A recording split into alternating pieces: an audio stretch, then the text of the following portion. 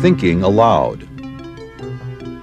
Conversations on the leading edge of knowledge and discovery with psychologist Jeffrey Mishlove.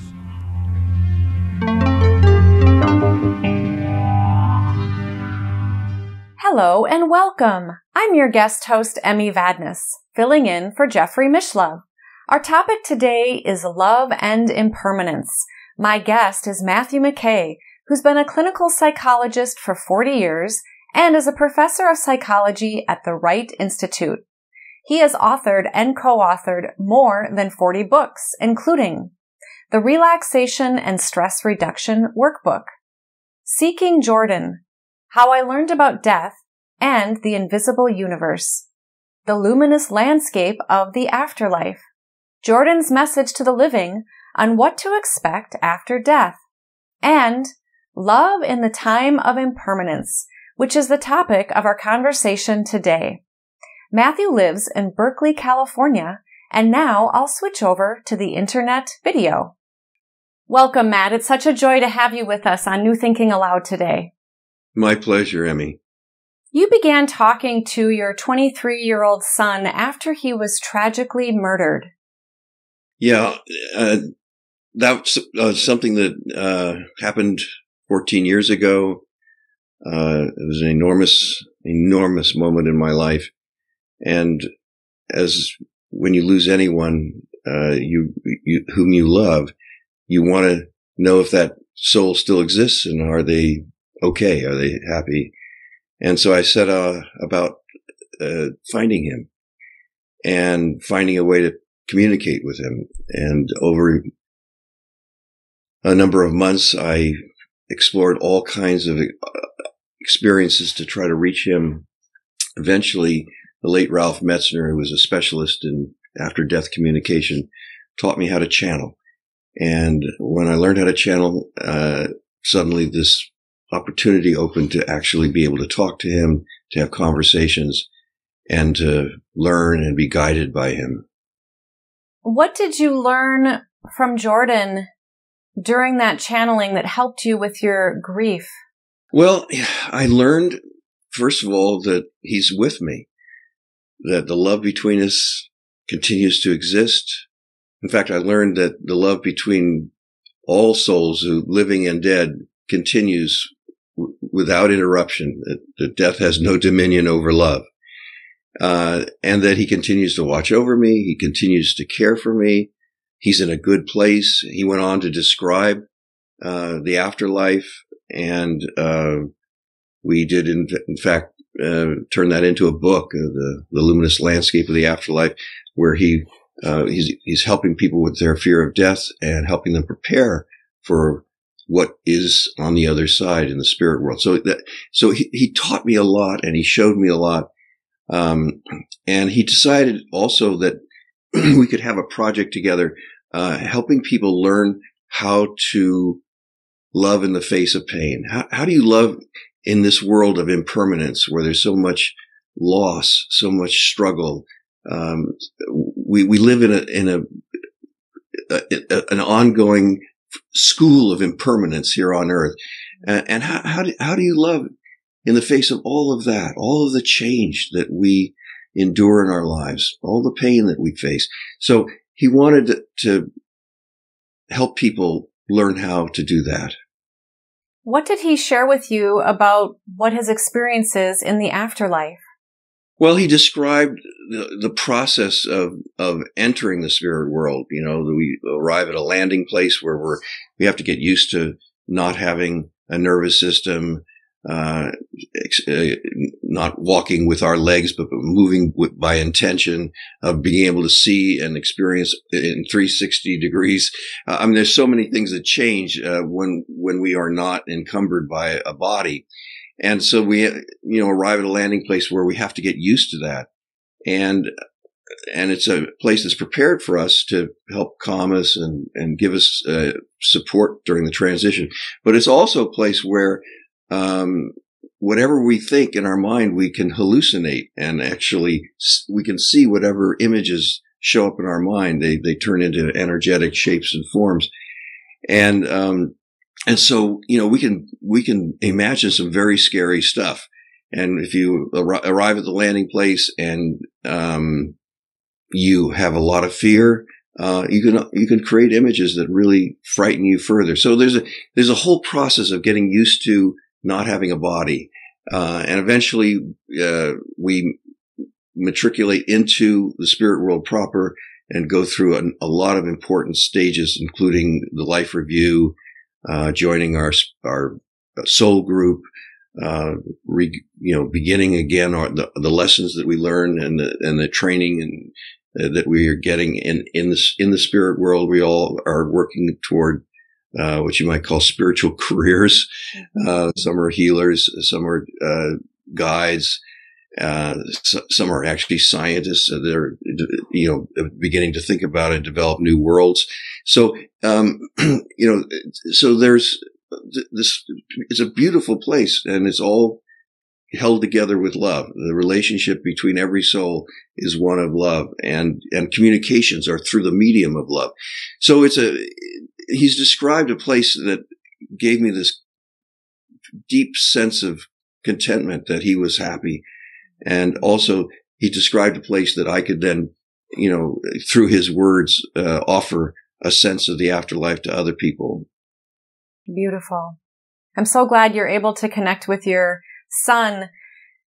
How long into that channeling experience and connecting with him did you find that helped you with your sense of loss of him being here on the physical earth plane?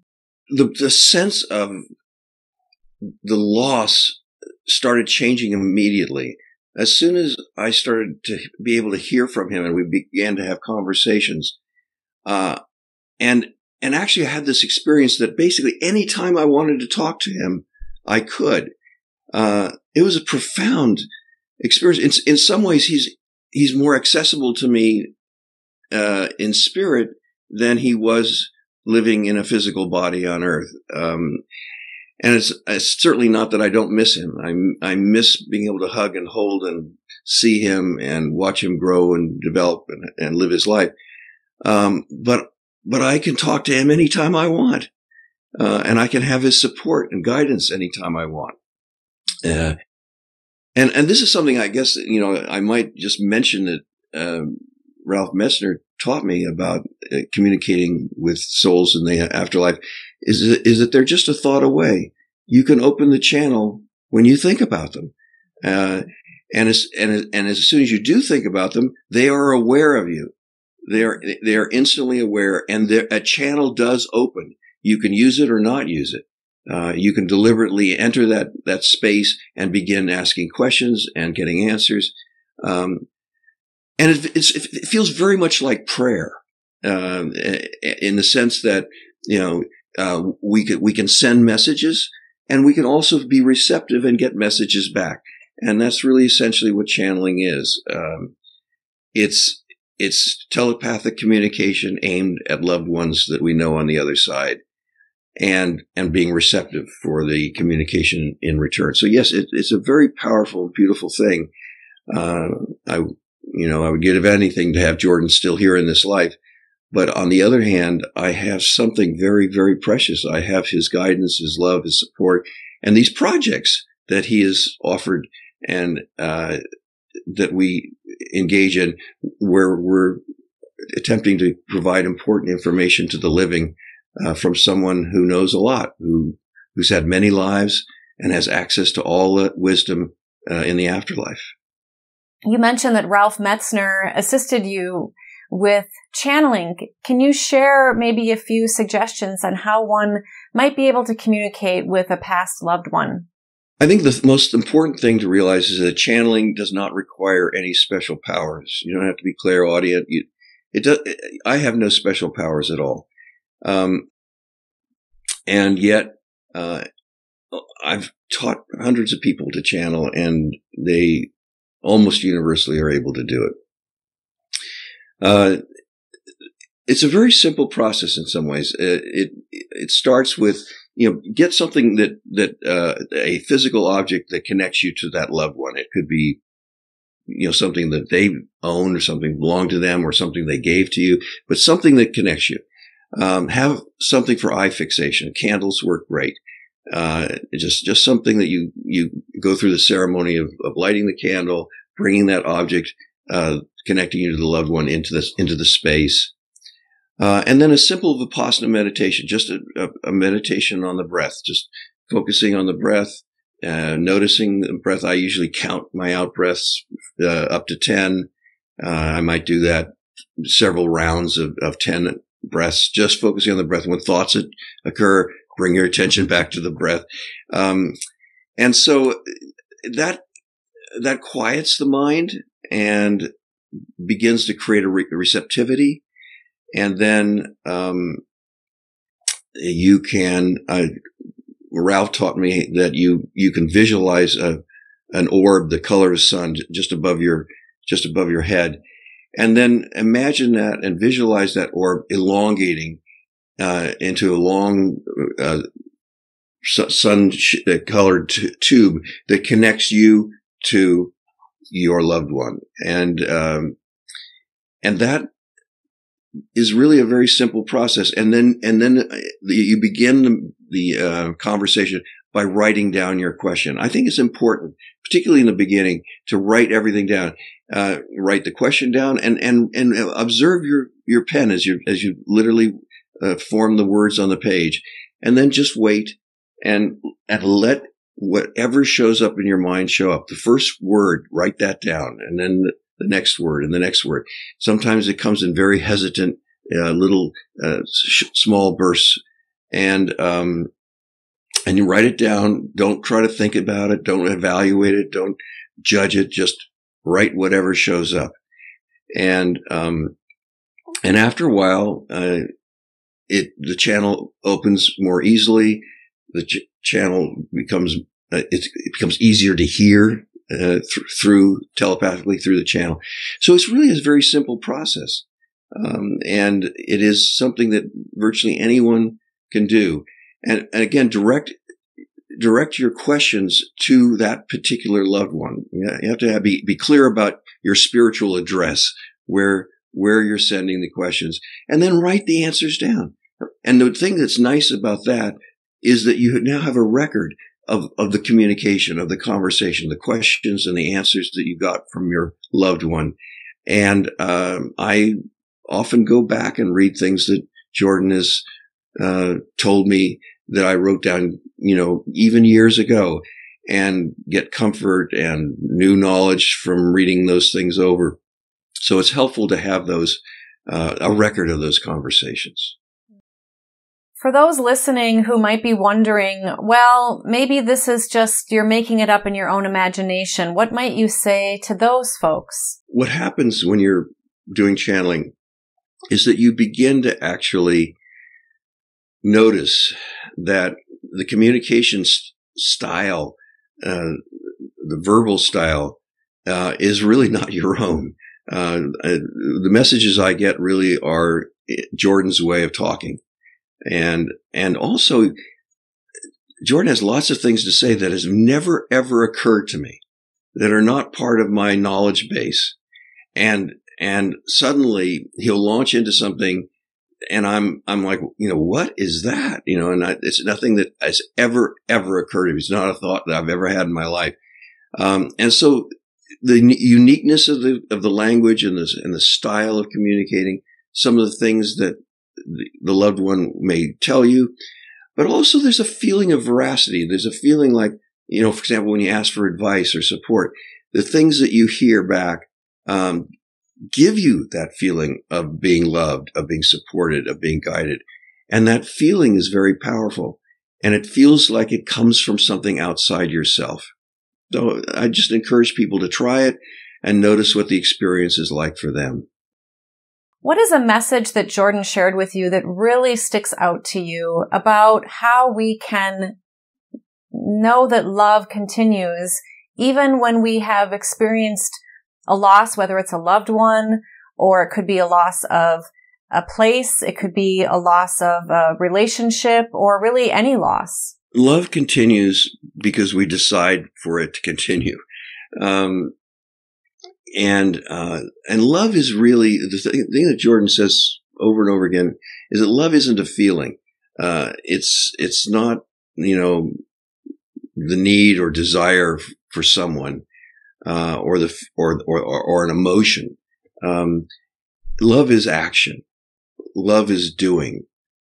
And so the action that we take to maintain and enact, to turn our love into action for someone who's on the other side is our attention, is bringing our attention to that person, being aware of the existence of that soul on the other side, and actively communicating and engaging in a connecting process to that soul. So love is always action. And in this case, between, incarnate and discarnate souls, that action involves telepathic communication and actively sending love. I send Jordan love all the time.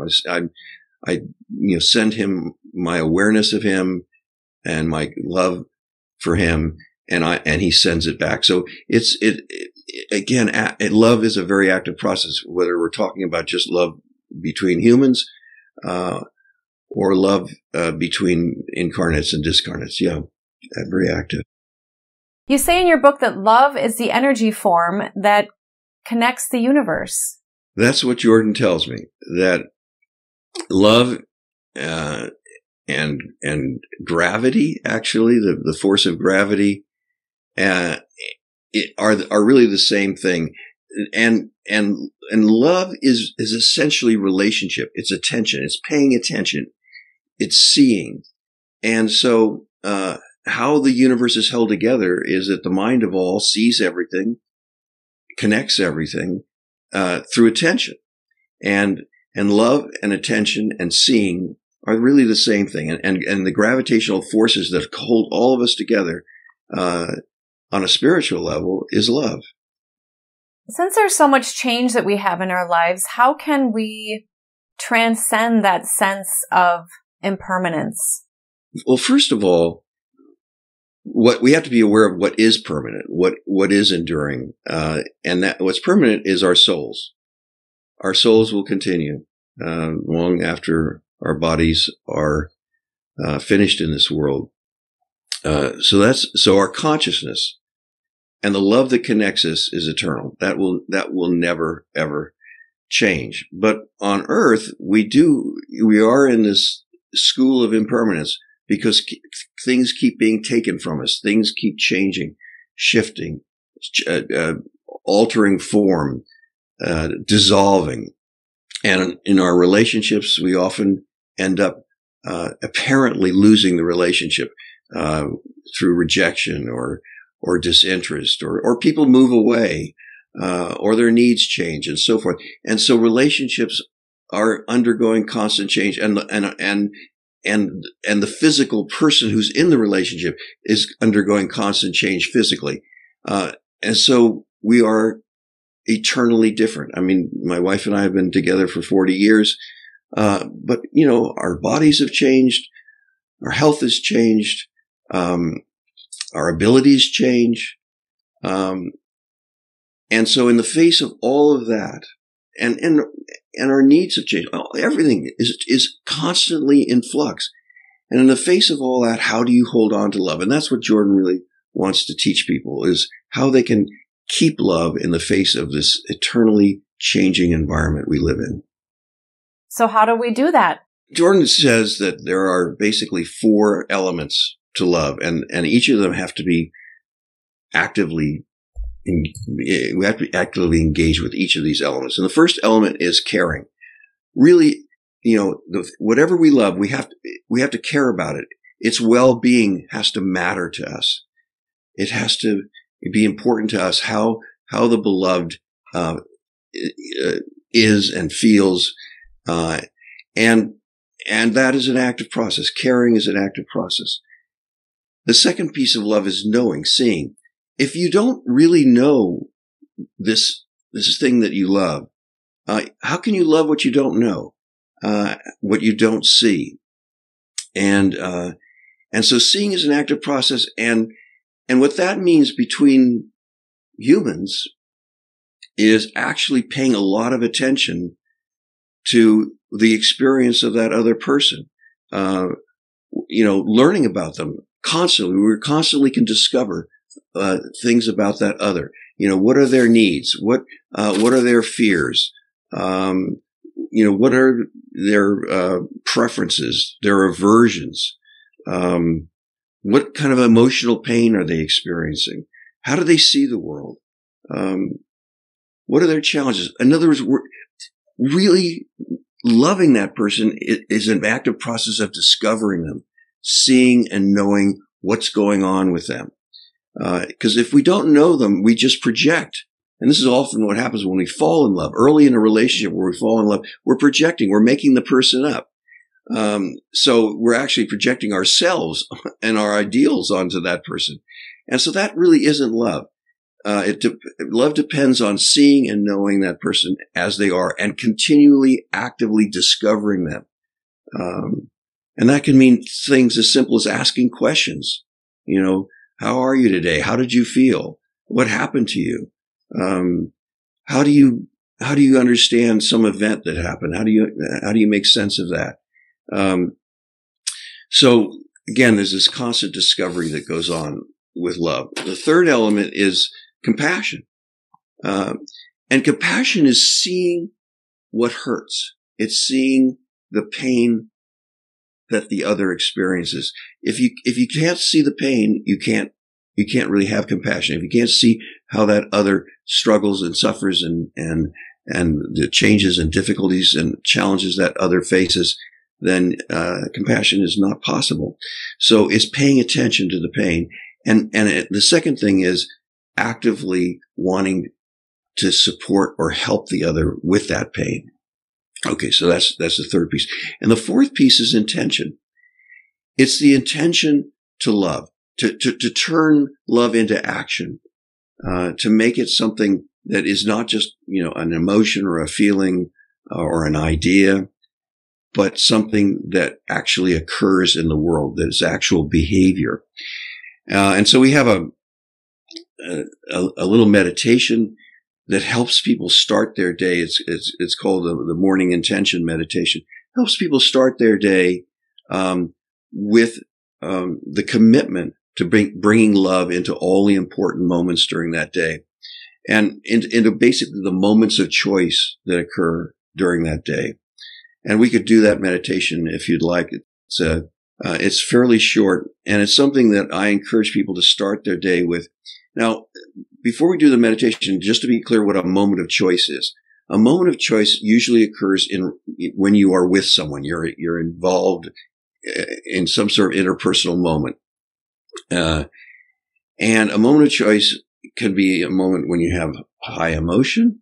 It could be a moment when you have strong desire. It could be a moment when you're in pain. So those three elements tend to be a signal that this is a moment of choice.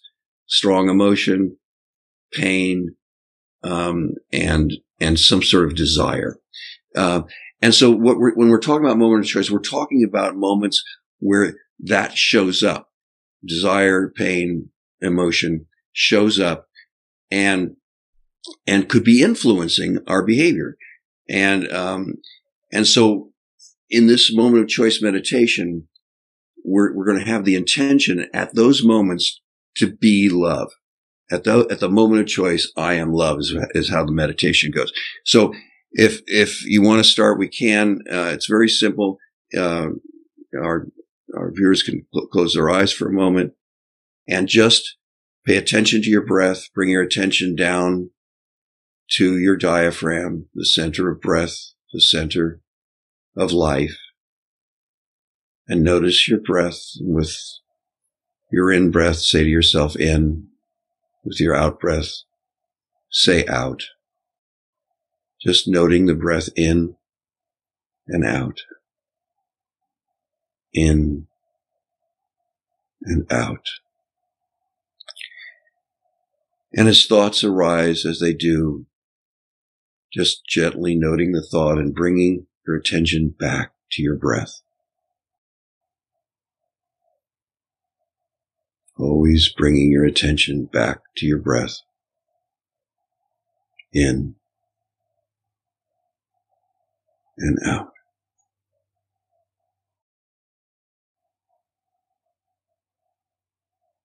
As thoughts arise, gently bring your attention back to your breath.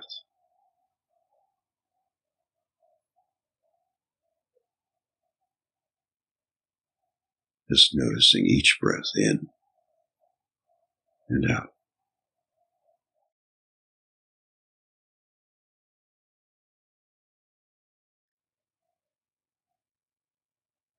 And now you can say to yourself, today, at the moment of choice, I am love. Just bring your full intention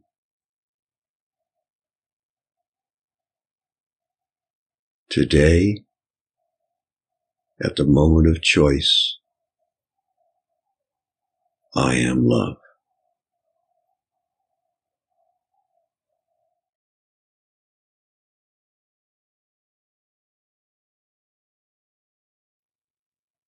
Let that be your intention for today. And you can start every day with that intention.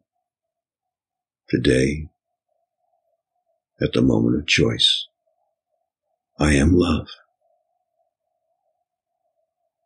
And when you're ready, take one more breath and bring your attention back to the screen and join all of us again. So that's how we bring love into everyday life and into action. How love becomes more than just a feeling or a wish or an attitude, but it becomes what we do, how we live. And it enters all the important choices that we face during the day. Every moment of choice, we intend to act with love. Absolutely beautiful. Thank you for guiding us in that, Matt. It makes me think of Ram Dass. I am loving awareness, I believe, is one of his mantras. And I believe he has a book, Be Love Now. For those who, many of us, throughout moments of our day where we can just start feeling apathetic or, want to say, screw it. What suggestions do you have to help us come back to I am love? I choose love. Actually, one of the biggest obstacles to love is judgment. And it's really probably what's most responsible for interrupting the loving connection between humans. And also interrupting the love of self. It's judgment. It's having these good, bad ideas about ourselves and others. And so if you feel like love is, slipping away or your attention is left that intention to love, you're not paying attention to that. It's often because you're engaged in a judgment process. So start to notice what's going on inside. What's your internal monologue? Are you evaluating this person that you're with? Are you deciding and judging something is bad about them, or something is wrong, or something stupid, or why are they like that? Why are they selfish? So you're judging and labeling them in a certain way, and that happens with ourselves. We start judging and labeling ourselves, and that just becomes an enormous blockage that gets in the way of self-love and love of others. So if you're finding it difficult to experience love, check in on your internal monologue. What is going on there? And are you evaluating that person or yourself in a negative way? And there are ways we can teach ourselves to rise above judgment. There's a little meditation. I'll just describe it. We don't have to do it, but is a very simple meditation. As always, just start with your breath. But then what you do is you pay attention to what's going on inside your body. Just noticing, what's happening inside, and noticing if you have a judgment, and trying to just observe your internal experience without judgment. When a judgment arises, just notice it, but then just go back to seeing if you can accept and make room for whatever you're observing inside your body. Then bring your attention to your thoughts. What kinds of thoughts are going on? Just notice the stream of thoughts. And if you have a judgment about a thought, or just a judgment thought itself, just notice it, but see if you can go back to just observing your thoughts and letting them be what they are, allowing them to be whatever shows up is okay. Make room for it. Then bring your attention to the outside world. What are you seeing? What are you hearing? What do you feel? Or, what are your sense of touch telling you about the outside world? And just noticing all of that and seeing if you can allow that experience without judgment. And if a judgment shows up, just notice it, but just try to go back to just experiencing the world as it is, just making room for what you see and hear and feel. And then to turn your attention to your emotions. What's happening inside of me emotionally? And just noticing that whatever that emotional sense is, and seeing if you can observe it without judgment. And just allow it to be whatever it is and make room for whatever the feeling is inside. And you can do this as a kind of a process, repeating through the four pieces: the noticing inside, noticing thoughts, noticing outside, noticing emotions, and we can develop the capacity to observe without judging in that very simple process, observing ourselves and our experience without judging, and also observing others without judging, and allowing everybody to be what they are with a sense of acceptance. It sounds a bit like a mindfulness meditation. Yes, it is. It's a variety of mindfulness meditation. It really is, exactly so. We need discernment, not necessarily judgment. Yes, discernment is noticing how something affects you. It's noticing that, boy, I just ate something and it tastes bitter. I don't like it. It doesn't taste good. It's noticing how that affects me. But judgment is different. Judgment is saying this is good or bad. It's casting it in a moral light. And one of the things that Jordan emphasizes over and over again is there is no good or bad, no good or evil. These are constructs. These are ideas that we have, and they're very dangerous ideas, because as soon as we start thinking about things as good or bad and judging them as such, we start taking ourselves away from love, because love is connection. Love is acceptance. Love is allowing things to be what they are and loving and caring for them as they are. And as soon as we start judging, we start distancing, and judging leads us to tribalism. There's the good people and there's the bad people. And that separates and distances us from others. And it's the antithesis of love. So yes, we can learn to live in a world with discernment, to notice how things affect us, and to, in many cases, avoid things that really don't feel good, that not morally good or bad, but they just don't feel good. They hurt in some way, and we can learn to avoid those things, and that's a perfectly healthy thing to do. But judgment, as opposed to discernment, is pushing things away and saying, this is wrong, this is bad. This does not deserve to be in my life. That you don't deserve to be in my life because you are bad. That's where we start to get into very dangerous territory. And it's the root of all evil, is that kind of judgment process. Yes, it can lead us to us and them mentality. Exactly right, which is the essence of tribalism. It's like us is good and them is bad, and I can do anything I want to them, right up to genocide. As soon as I make them, I dehumanize them. I make them less than, wrong, bad, evil. and I can do anything to them, kill them, enslave them, hurt them in any way, exploit them. So, and that's how we lose love in the world. And it starts with those kinds of judgments, us and them. Self-judgment seems to be a hindrance to love as well. It is. Because it's very hard to love others if we have no love whatsoever for ourselves. And if we have a lot of self-judgment, we in fact end up having a very, should I say, flimsy platform upon which to build love in our lives. And so one of the things that, we recommend in the book is that, first of all, that little exercise we just talked about of seeing yourself without judgment, really practicing observing without judgment, but then also practicing, a loving kindness or compassion meditation toward the self. And one of the reasons we have difficulty having compassion for ourselves is we have difficulty sometimes facing our own pain. We're so busy trying to avoid our pain and push it away and not notice it and suppress it that then it's hard to actually be able to have awareness of it so we can have compassion for our suffering.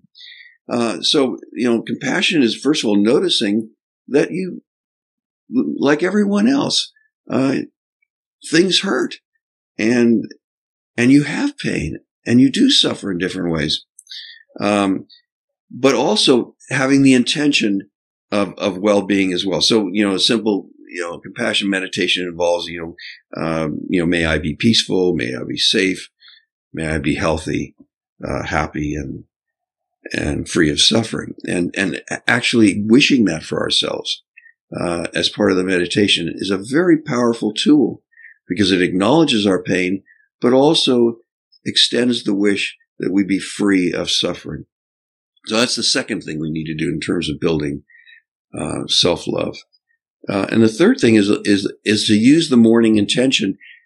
We talked about it a few moments ago in terms of loving others, in terms of the intention at the moment of choice of loving others. But we can also use the morning intention to care for our body and mind, to see beauty, and to act with love today toward ourselves and toward others. So we can extend that morning intention to loving and caring for ourselves as well as others. So those are three things that we can do to strengthen and build self-love. Yeah, it is amazing when we set intentions, how those intentions can ripple out to the universe and back to us and others. The intention to love ourselves, I think, strengthens our ability and our intention to love others. And so, love is not a zero-sum game. It is infinitely expandable. And we can form the intention to increase the amount of love in our lives for ourselves and for others. And there's no end to the ways the extent to which we can expand love. And virtually every moment of our lives can be about love, as we strengthen and deepen that intention. Most, if not all, pain seems to be around lack of love. Yeah. A lot of pain is around lack of love, but a lot of pain is actually about trying to avoid pain.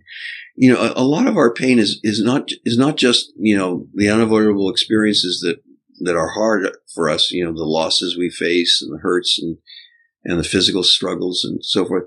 But a lot of our pain is trying to get away from it, is trying to suppress it and push it away. And it actually makes our suffering far worse. So in the attempt to avoid things that happen that are difficult and challenging in life, and avoid emotions that we don't like, we actually end up making things so much worse. I mean, I'm a psychologist, and one of the things we see as the source of emotional disorders is trying to get rid of the emotion, non-acceptance of the emotion. So that I'm having a painful, I'm feeling sad right now, or something's kind of scaring me, or I feel a little bit of shame. And I don't want to have those emotions, and I try to push them away. And it turns out that the more you push them away, the more you have them. That effort to get rid of them is ultimately doomed, and actually the emotion intensifies. And instead of being just a wave, all emotions are waves, and they just come and they crest and they gradually recede. I get stuck at the top of the wave because I didn't want to have the emotion. And the more I try not to have it, the more I've got it. And so learning that pain is often not so much, the natural difficult things that happen to us in life, and the challenges and the emotions that hurt, but pain is trying to not have pain. And so,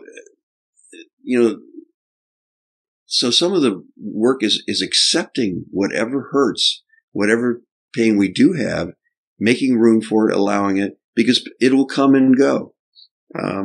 But as soon as we say, no, I can't have it, now we've got it. We are stuck with it. The other day I was feeling the loss of my mother, and I didn't want to cry, but I let myself cry, and then I felt better. Exactly right. I work with a lot of people who are dealing with grief.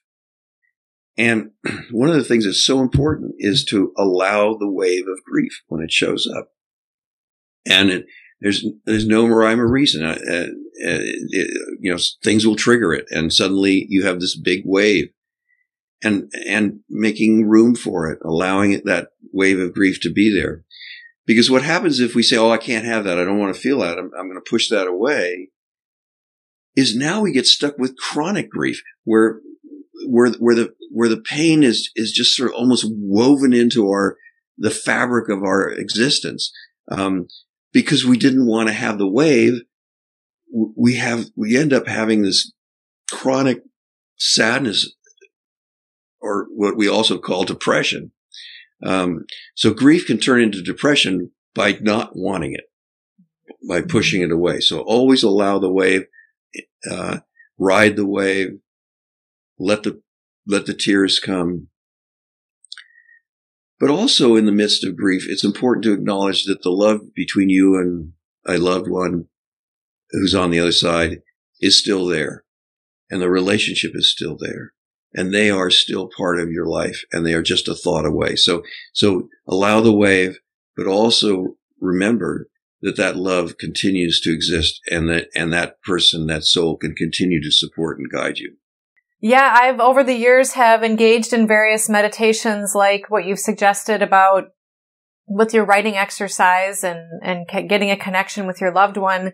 And I've noticed that the people who have been close to me who I've lost are exactly that. They're a thought away. I think of them. I can ask them a question or notice if they have anything to share with me, or like you say, send them love. And it's a beautiful two-way communication that way. Yeah, that's exactly right. And you can decide to do that at any time. And remember, we talked a little bit earlier about love as an active process. It's something we do rather than something we feel. And the love between you and someone on the other side, someone who's passed, can be that same active process. And the active process is opening the channel and sending your love and listening for what that other soul would like to tell you now. Yeah. And feeling their love that they have in return. You can feel the love from that soul through the channel. So it's very beautiful. And we have to get over this idea that the death is the end of something. It just changes the means by which we express and hear and feel love. How can pain and loss be a pathway to love? I think it starts with just knowing that everything is going to change. In the physical world, everything will change. Everything will ultimately be lost, including our own physical lives. And that knowledge that everything will be changing, everything is impermanent, actually can deepen and enrich love. I mean, I get an example of my experience with my wife, and there's a lot more time behind us than there is time ahead of us. And the awareness of that makes it more precious. The time we have and the love we have becomes more precious because we're very, very aware of impermanence. We're very aware that everything that we have, everything we are, at least in the physical world, will end. And so, if we're canoeing on the river, we're enjoying a beautiful day together. We're having a conversation, but somewhere also is the awareness that this is finite. And it makes it more beautiful and more precious because it's finite. And it deepens the experience, and it deepens the appreciation and gratitude for this moment of love between us. And everyone can do that. It's like in the face of impermanence, the response is gratitude and appreciation that I have this, and I'm going to fully engage in this moment and be love in this moment, knowing that it is impermanent and it will end. Therefore, we can cherish our lives more in every moment.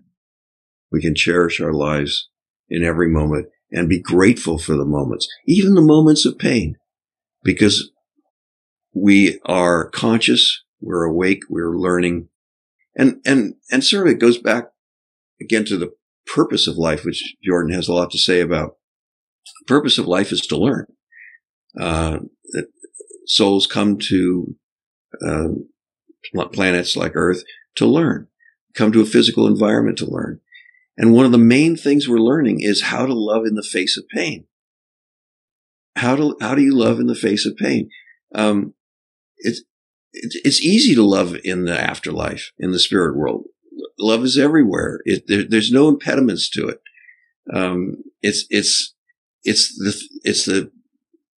It's what connects everything. But here we have so much friction in a physical world that gets in the way of love. I mean, just a simple example. A parent comes home, had a bad day at work. They're tired. They're kind of sad. And a child needs a lot of attention and is really struggling. Maybe the child is emotional or sad or struggling with their homework, whatever it is. And the parent has to somehow find a way to love that child actively and be there for that child in the face of their own pain. Or two people who are, in a romantic partnership, and one of them says something that feels sort of critical and hurts the other. And that pain makes the other one want to withdraw or get angry or something. And so how can I still be loving and be love in the face of this pain of feeling hurt or ashamed or a little bit rejected? And so these moments are occurring constantly in our lives. And that question, how can I love in the face of pain, is showing up over and over and over again. And that's why being in pain is one of those moments of choice. And to be paying attention, boy, I don't feel good right now. What does this moment ask of me? If I'm going to act on love, what would this moment ask of me? The pain makes me want to withdraw or get angry or get away or do something to try to avoid the pain. But what would love have me do at this moment? What would love have me do with my child when I'm tired and sad? What would love have me do with my partner when I'm hurt and feel ashamed? So that is the question that we have to ask ourselves over and over and over again. What would love have me do in this moment when I'm hurting? Yeah, relationships are just full of that, where there's a dynamic of one person having needs and the other having sometimes a difficult time helping to fulfill those needs. And so then I suppose there's further dialogue that could happen in those relationships to help them in those moments when somebody perhaps is feeling that maybe their needs aren't being attended to. Well, remember we talked about these four pieces of love, so my partner is something's going on with them. They don't feel good. And so how would I enact love at this moment? Well, I could enact love by learning more about them. By trying to see them more clearly. Asking questions. What's going on with you? What are you feeling right now? What is hurting you? And I could also express love by caring. What could I do to ease your suffering right now? What would feel good to you? How could I support you at this moment? We can enact love through compassion, by just, wishing that person well, saying, I see your pain. I get it. I want you to feel better. How can I help you feel better? And all of this is enacted in real time with actual choices and behavior, as opposed to just, well wishing and hopes and prayers. Instead, it's an active process to bring love to that person at that moment. I've been married for a number of years with my husband, and I've learned at the end of the day, because we're both working people, when I see him at the end of the day, I typically ask him, how was your day? What went well? What didn't go well? Or what were the challenges? And just doing that simple exercise really brings us close after not seeing each other for sometimes 10 or 12 hours previously in the day. Yeah. And that's acting on love. And that's wanting to know and see that person. A whole day has gone by without each other. And there's a lot to learn. There's a lot to learn about that person in terms of what that day was like for them. So it's a beautiful act of love. It just inquiring, how were you? What happened? Tell me about what this day was for you. It's a very beautiful way of enacting love at the end of the day. How can people keep love alive in the face of loss and disappointment in their lives? Loss and disappointment can result in several things that make love hard. One is withdrawal. Sometimes when we get disappointed, when we experience loss, we kind of withdraw and pull away. And then sometimes we judge. And both of those things really kind of get in the way. Disappointment and loss can make us judge and say, oh, that was not it. There's something wrong or bad about that. That it disappointed me, so there's something wrong about it. So withdrawal and judgment really break the connection of love. And so I think what's really important is, when we are disappointed, when we have some kind of a loss, can we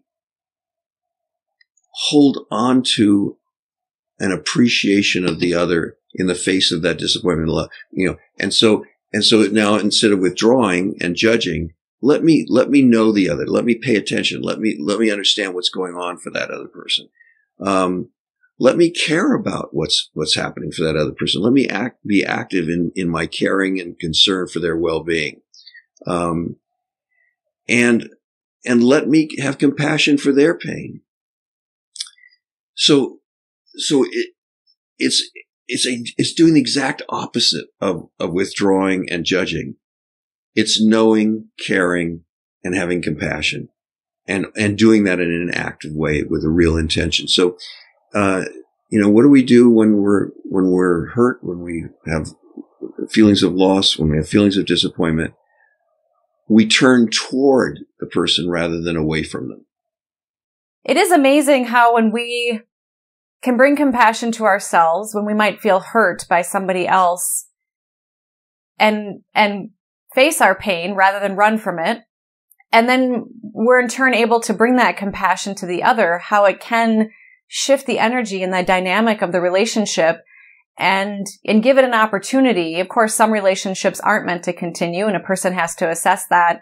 But for the relationships that do continue, it gives an opportunity for you, like you say, to turn toward that person, bring them compassion, and most people will soften, melt, and really open when they experience that.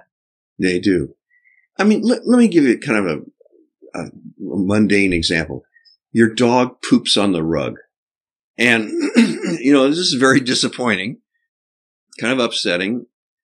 Now there's going to be a lot of work cleaning it up.